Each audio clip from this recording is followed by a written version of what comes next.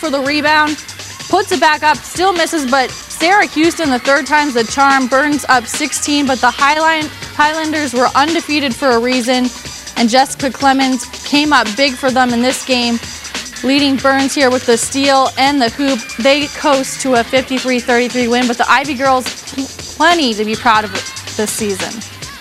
Being here is a big one for us. We come from the small town down south that nobody knows where it's at.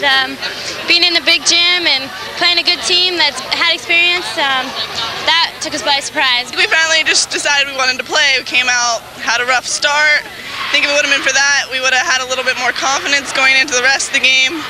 We never give up hope though, you know, we were like, hey, we're coming back, but Burns is a very good team. We played pretty tough.